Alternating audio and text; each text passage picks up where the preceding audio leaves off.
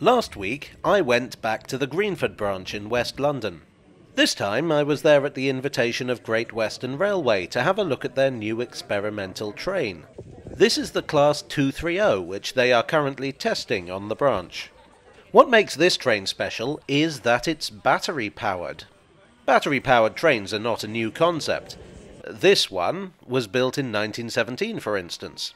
But battery technology has come on a long way, and the latest innovations could potentially revolutionize branch lines all over the world. The problem, historically, is that electrification is a desirable thing for railways. Electric trains are less polluting, not totally non-polluting, as we'll discuss later. However, they are also quieter, cleaner, and smoother than alternatives. But installing electrical infrastructure is expensive and complicated. Trains pick up power from a third rail or overhead wires, both of which pose safety risks, require a lot of maintenance, and are vulnerable to weather conditions. For branch lines that see relatively low passenger numbers, the overall cost is prohibitive. Yet, as we see time and time again, investing in rail to provide a better service attracts passengers.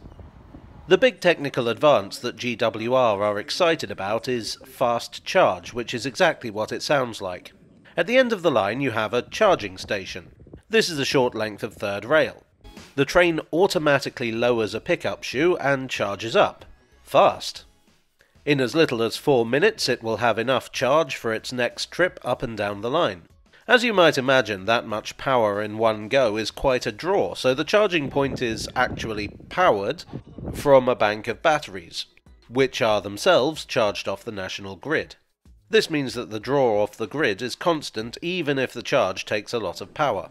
The batteries, both here and on the train, require a lot of cooling, as you might imagine. This is a project that's been in the works for quite some years. If the train looks familiar, that's because it used to be a D78 District Line train that's been totally refurbished. Which raises the very real possibility that I have actually ridden on this train before. The concept was in development with Viva Rail, the company led by the late Adrian Shooter. Unfortunately, the company ran into financial trouble and entered administration in December 2022. At this time, the project was well advanced, and so the concept was bought out by GWR. Why GWR? Well, they have a lot of non-electrified branch lines where this kind of technology would be ideal. Assuming tests are successful, it could be a very worthwhile investment, both for their own lines and in selling the technology elsewhere. The aim is to eliminate diesel traction from the national rail network by 2040.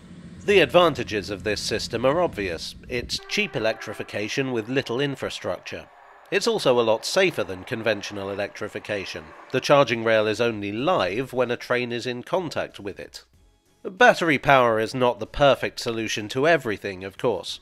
Generating electricity is going to create pollution for as long as we're still burning fossil fuels, even if it's not at the point of use. Mining lithium for batteries causes pollution in itself, especially with some of the dodgier operations. However, a train offers fewer drawbacks in this regard than a car, as it is a far more energy-efficient mode of transport. So I would say the technology is definitely worth developing. All this is theory. What are the trains like in practice? Well, they run smoothly. They aren't totally silent. I'd say they make about the same amount of noise as a tube train, which is of course appropriate.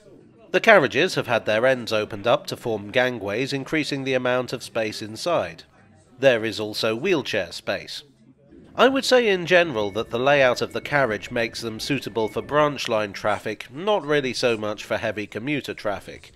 However, I would also argue that fast charge technology isn't really intended for that kind of work. On the whole, I think this is a really interesting development that I'm in favour of. It has the obvious advantages that I mentioned earlier. The government is not really much in favour of third rail electrification, so this offers a compromise. And here's a controversial suggestion that comes from me alone. A lot of heritage railways have electric trains that they can't operate. Could battery power be the solution? I'm just putting that out there. The current Great Western Railway sees itself as the heir to the historic Great Western Railway. The historic Great Western Railway was well known for its innovations on branch lines, so in this regard fast charge technology is a definite continuation of that. Would Brunel approve? Well, who knows. But I'll be interested to see the outcome of the current test runs, and here's hoping it offers the potential to improve the network for all. Well, I hope you enjoyed today's video. If so, please do leave a like and consider subscribing for more.